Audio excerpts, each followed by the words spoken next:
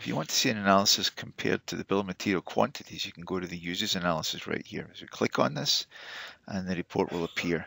Now here, because I have a repetitive operation, it's showing the quantity for each occurrence of the buff sides here. You can see a quantity of 1 here, so that's actually that. The total quantity for the study is 9 here, but in this case, since we do have a repetitive study, in the background here, you can see it's showing it multiple times.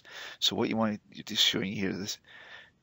So what it's doing here is showing you the bill of material quantity is 1 and the usage quantity is 1. Down here you can see we have a bill of material quantity of 5, and so far we've only accounted for 2 of the items. Here we've got a bill of material quantity for 8, and here we've got uses of 3 in 2 different operations.